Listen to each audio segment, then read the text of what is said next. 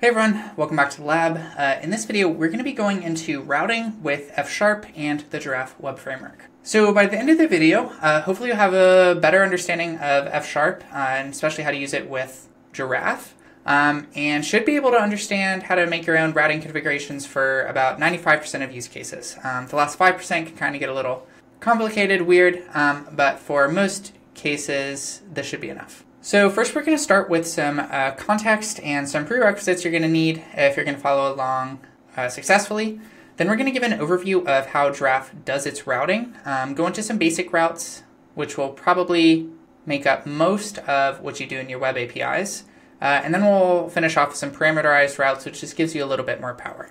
Okay, so first let's start off with the technologies. F# and Giraffe are great choices for simple, scalable web APIs. F# runs on .NET Runtime, which is shared by C#. It's very productive, functional first language, static typing, all sorts of good stuff. And then Giraffe is one of the most popular web frameworks available for F#. It's very simple, very performant, and it allows you to write web servers and services functionally, which is great. If you want to know more about why I like F# and Giraffe for my web APIs and use it for most of my new projects, you can check out this video, but it's out of scope for this one. Okay, so some things that you're going to need if you want to follow along. If you want to check out the code and actually run it yourself, then you will need the .NET SDK and the command line client. You can go get that from Microsoft. And I'm kind of assuming that you have a basic understanding of HTTP requests. If not, just know that this is how most services, communicate on the web. Okay, and I will be talking a little bit about how F# and Giraffe work together and how you can build your APIs with them, but we're really focused on routing, so if you want more of an explanation of that, I do have this video here that you can go check out. All right, with all of that out of the way, we can finally get to Giraffe routing. So throughout the rest of this video, I'm going to be showing you some examples of routing configurations and kind of how they end up affecting the behavior of our web server. They're all going to basically follow this same format because this is the format that Giraffe does its routing configurations in. So here we basically have a big list of endpoints that we will construct, and then we'll configure it into our web server, which is how the web server knows what routes should go call what functions. And the big things we'll be configuring within this list are things like the HTTP verb. So if we want to handle a GET or a POST or any of your other favorite verbs, we can configure that here. We also will have a route function, which are Giraffe built-ins to kind of tell the framework how we want it to be identifying these routes, how we want it to actually process this stuff, and we'll be talking about that later. The route, which is the actual string path that we are trying to match against, so //API, /post, /comments, things like that. And then finally we have the handler, which is the actual function that leads into our business logic that we wanted to call when this route is hit. It's a list, so have a lot of these all together, but this is the basic format of those.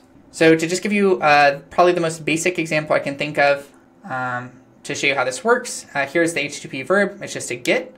We are saying we just have a basic route here, which we'll again talk about later. We're saying that the route that we want to match against is just a /, and then we're going to return text of hello world. So theoretically, if we were to run our web server here, if you hit /, you would return hello world. Text is just a built-in for dealing with payloads. That's out of the scope of this video, but you can check out that other video on building APIs with F# and Giraffe, which will go over that. Okay, so for the rest of this video, we are only going to be focused on this, endpoint list variable, but I did want to show you kind of how this connects to our web server, so you kind of understand why this variable does anything. And I'll be demoing this throughout, and the full source code will also be available on my website, as well as a link to the full GitHub repo that you can run yourself. But let me go show you that code real fast. So here I am in my original blog post, which again is going to be linked below. And if we scroll down, we have this code block, which is basically just the main entry point of what a web server will look like. And this is where our endpoints list is. So everything I'm showing you, this is basically where it goes. And everything down here is basically boilerplate to configure this. Everything is basically how you set up any ASP.NET Core app. The only difference is we're saying, hey, we want Giraffe here, and then we are configuring the endpoints list variable that we created in our configure app for iApplication Builder. Going into the details of this, again, outside the scope of this video, but please check out my other video if you want to learn more about that. And for now, you can just focus on the endpoints list, which we'll be going over. Okay, final thing to get out of the way is that we are going to be going over the routing using giraffe.endpoint routing.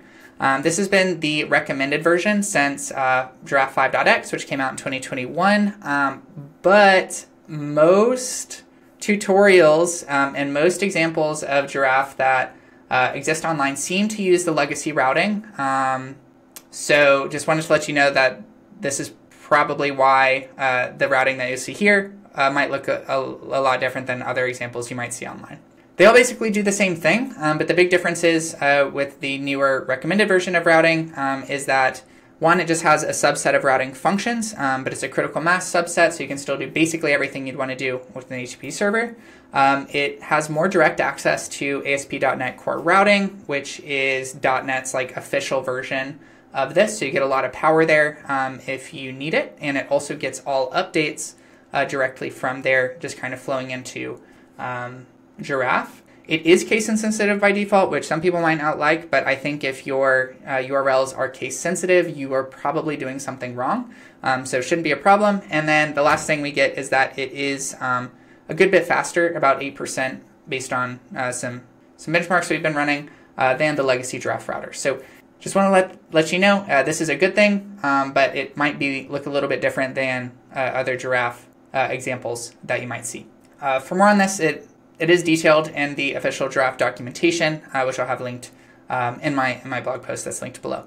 Okay, so with that understanding of Giraffe and kind of how we're doing routing, we can get into the route configurations themselves. Let's start with the basic routes. So first thing to know is that all your favorite HTTP verbs are available here. So throughout, I'm going to be using Git just because it's way easier for me to show you that just via my browser, but you can basically replace it with any of these if you wanted. So the first routing configuration we have is just route, which we saw in the first example, and this is just static routes.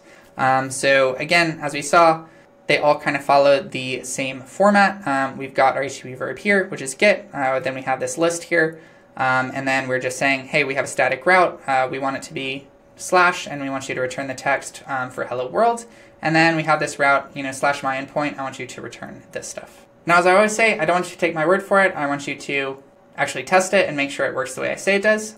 So here I have the GitHub repo example up and running. And I've just hit the / and we can see it's hello world. And then if I do / my endpoint, we can see that it's returning my endpoint. I'm an endpoint as well.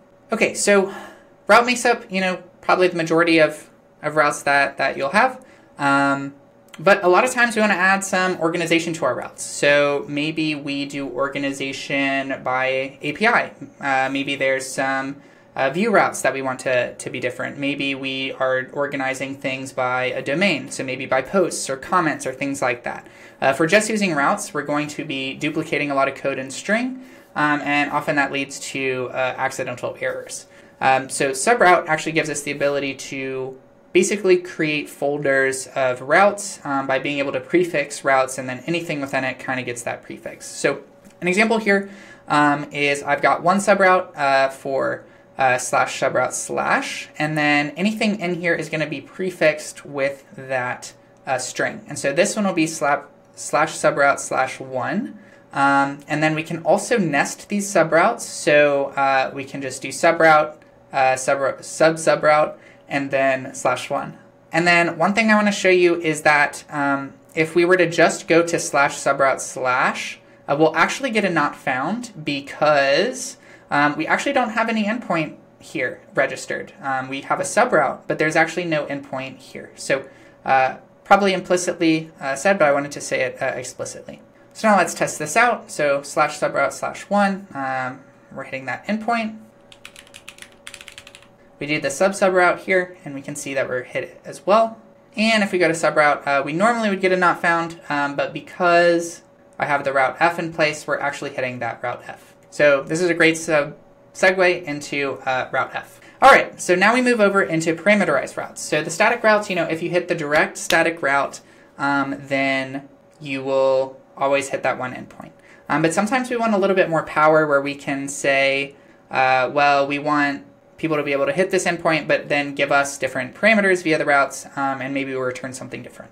So I do want to be clear that when I'm talking about parameterized routes, I'm not talking about URL params. So what I am talking about is like /post/post ID, where the variable, the parameter, if you will, is part of the URL itself. But I'm not going to be covering things like URL parameters where you're sending some sort of payload over. That is outside the scope of this video. I might talk about that probably in a future video, but just wanted to let you know that we aren't covering those right now. So the way that we can do this in Giraffe is with the routef function, and this is basically going to allow us to use string formatting to declare patterns for our URL. So in this first function, we can see that here we just have our endpoint list, we're using get, we have a routef, and we're giving it this slash with this like funny % thing. This is basically an identifier or a tag for the type that I expect to come in here. And so basically it's saying if I have a slash and then I have a string, then I want to hit this function. Note that if there's another route that could get hit and it's not parameterized, typically those seem to take priority. But if it were to go to a not found, but it'll probably hit this catch-all. And so theoretically, if I were to pass in like /s, we would get our string text back here with the value that I sent. And we can string these together. And so basically here the pattern is if you send a string with a slash and an int, then we will we'll hit this kind of route here, and this is where we'll return the text. And what we would expect is if we were to send a string with a slash, but something that's not an int, then we actually expect to hit a not found because we don't have a route that says that we can take two strings back to back. So let's test it out. So here we have /s, which we're hitting that /a string. Here we type in /s/1, and we're hitting that URL with a string and then an int. And then now let's try it with two strings. And here we get a not found because we just don't have any route that allows us to have a pattern of SS, or string. Okay, and Giraffe handles most of the primitive types with these routef type tags. We used string and int previously, but there's all these other ones here as well. For an up-to-date list, I just pulled this from the Giraffe documentation linked below, and that should be the place for source of truth of this. And that's it. Giraffe makes it super simple to do these endpoints, and that's literally the whole API that should take you through 95% of use cases. For all the source code that I showed here, including all the examples, that is available on my blog post here and linked below. And then I also have my GitHub project, which contains the entire example I was running alongside this and kind of showing you the behavior. It has a link to that GitHub repo as well. So if you are building F# web APIs and struggling to get started, or just want some examples of what APIs running in production kind of look like, you can check out this video, which goes over Cloud Seed, the F# Svelte Kit boilerplate that I use to start basically all my projects. That's about it for this video. So let me know if you got any questions about F# or Giraffe or anything like that, and I'll be happy to answer them. And as always, this is where you can find me. Thanks for watching, and I'll see you in the next one.